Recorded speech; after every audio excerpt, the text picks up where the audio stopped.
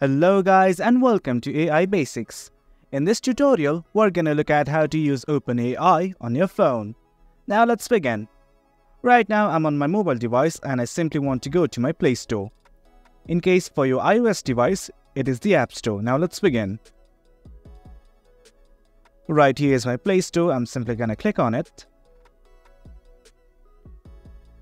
And right now I'm gonna go to this search bar and type chatgpt. Now that everything is okay, I'm simply gonna click on this search icon. And right here you can see something like ChatGPT OpenAI. You can install it directly from here if you click on this button, but in case you want further information, simply click on it. And there you have it. Further information on ChatGPT. Now if you want to install, simply click on this install button and your application is installing.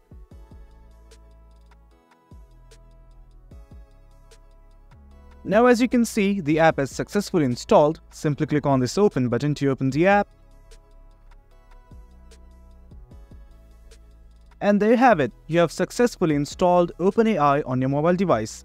Now log in using your credentials, that is Google, Apple, email, and simply log in.